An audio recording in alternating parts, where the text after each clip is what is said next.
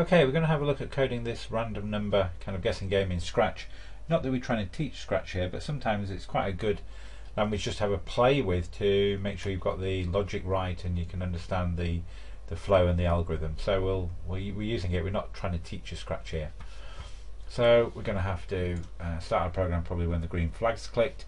If you remember, we said we'd start by generating a random number. Well, I'm going to have to store that somewhere, so I'm just going to make myself a new variable, rand number,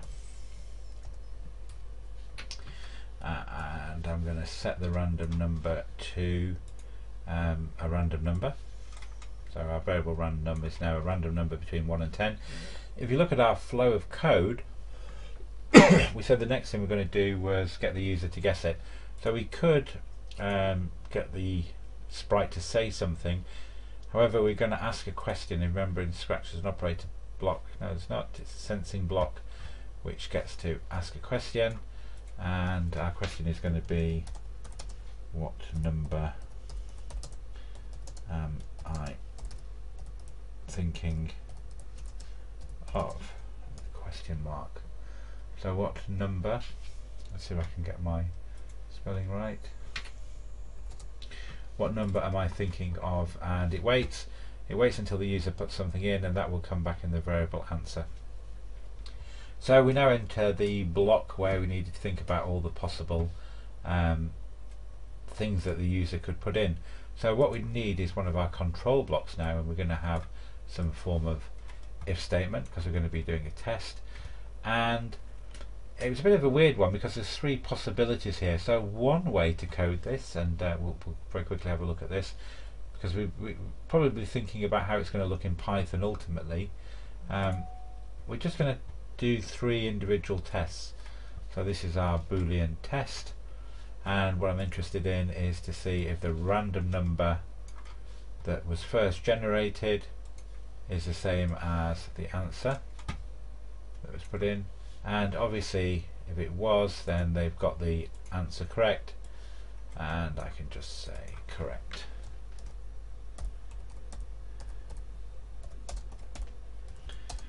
Well done.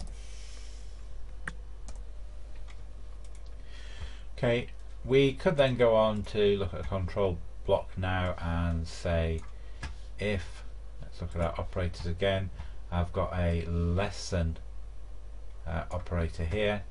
So if what the user typed in, which was the answer, was less than our random number, what we could do is just say, obviously if it's less than the random number, too small,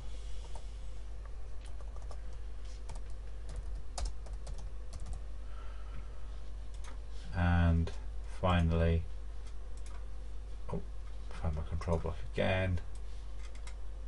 If now, actually, if you notice, it's quite similar to this block here. So rather than do that, if you're familiar with Scratch, we'll just duplicate the block. Actually, that might not have been the easiest thing to do. It's actually a greater than operator. Probably would have been easy to create it from the beginning, but we've committed ourselves now. So if the answer is bigger than the random number, I've now got to say too big. Okay, so there's the basics of our script. Let's just look at the thing. We've clicked the so I've clicked the actual block. Really, I shouldn't have done that. I should click the flag over there. What number am I thinking of? I'm going to just guess 5, and it said too big. So that's it. Our program seems to have run. Clearly, we've not put the loop in there yet to make that work. One thing about doing 3 if blocks like this is, even if this has been true and we've executed the code, we then go on to retest it against being less than and equal to. Well, these two seem to be a bit ridiculous. Why are we testing if it's less than or greater than when we've already done a test up here saying it's equal to? And if this was true, then why do we bother testing these blocks? So that might not be the best way to code it.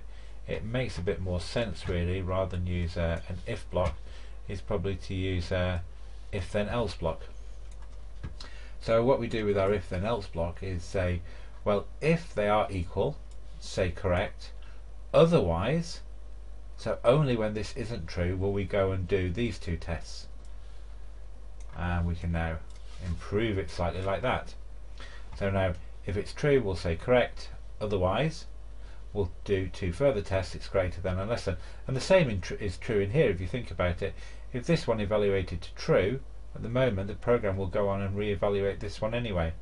So again, that's not particularly efficient, and rather than do that, it's probably better to use if then else blocks in here and say if the answer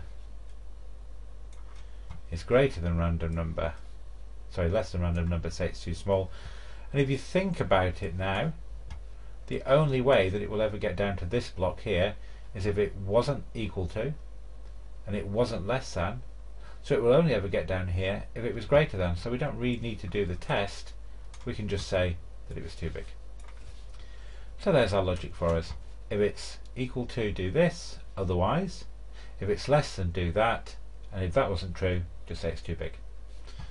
Let's just run that program again, make sure all seems to work. What number am I thinking of? 5, too big. Obviously I don't know what the number was. I did actually, it was up here. If you're not sure why that's there, it's because under data I've got the tick box here. That just shows me my variable. So let's run the program again. It's chosen 6, so I'm purposely going to go too big this time. I'm going to guess 8. Yeah, it told me it was too big. Run the program again. It's guessed 10, so I'm going to guess 5. Too small. Brilliant. Let's run the program again. It's actually thought of 10. Let's put in 10.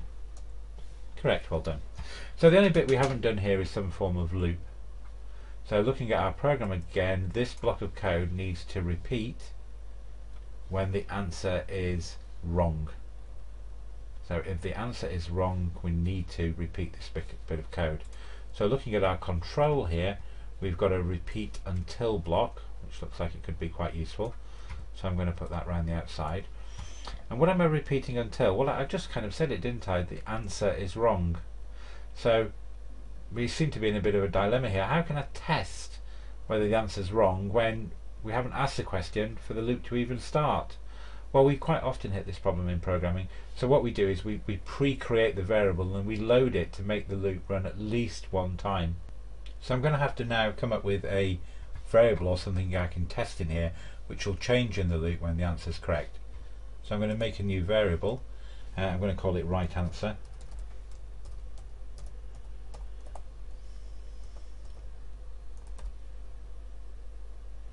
Now, within Scratch we can't actually create what are called Boolean variables. I can only do numeric ones, so it now becomes slightly more complicated, but we can still fairly easily achieve it. What I've got to do with right answer now is I've got to decide what right answer means. It's going to be able to take numeric values. So I'm going to have to make kind of a mental note that if the right answer is a 0, that means it's wrong. If right answer is a 1, that means it's right. So it's worth trying to remember that. What it might be worth doing is just adding a quick comment here. And what my comment's going to say is right answer is 0 when wrong.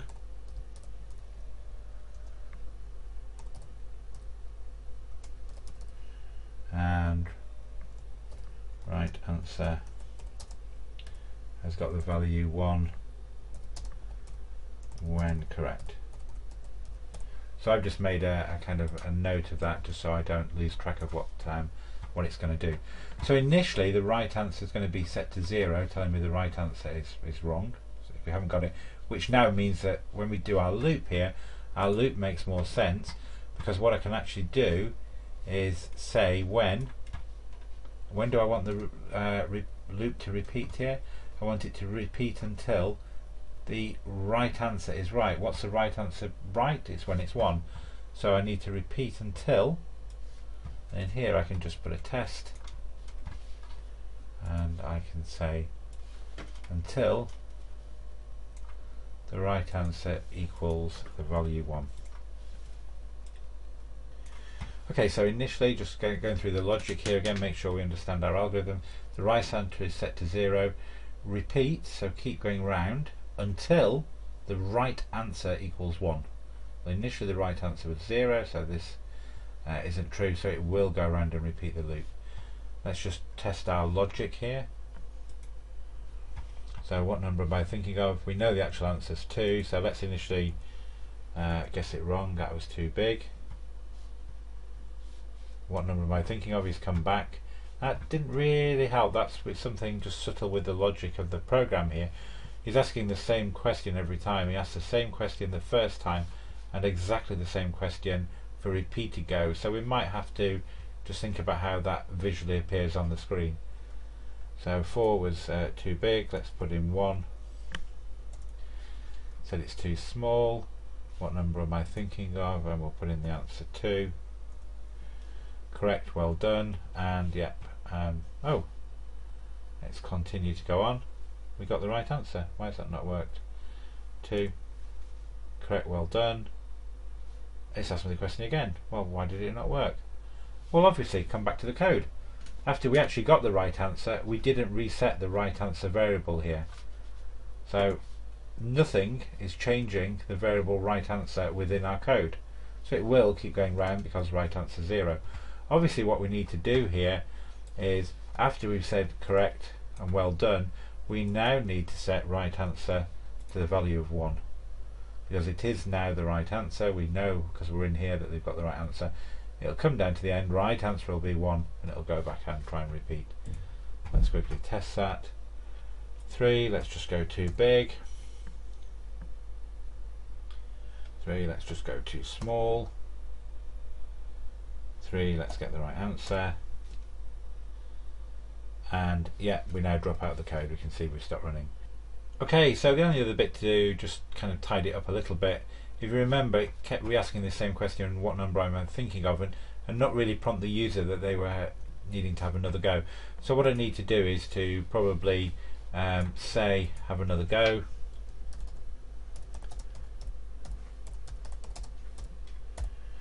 Have another go. I need to think about where to put this. If I put it here at the bottom, obviously it will only ever happen right at the very end, just before the program finishes, so that's the wrong place. If I pop it in here, it's at the end of the repeat loop, so it will always say have another go, even if it then comes back up here and they've got the right answer. So that's in the wrong place. It probably makes sense to put it here, which is they didn't get the right answer, so they came into this else block here and they got the prompt too big or too small, and it now says have another go. So let's see if that works. So what number am I thinking of? I can see that it's actually guessed 9 up there. So I'm going to go 8. That's too small. Have another go. What number am I thinking of? I'll go high.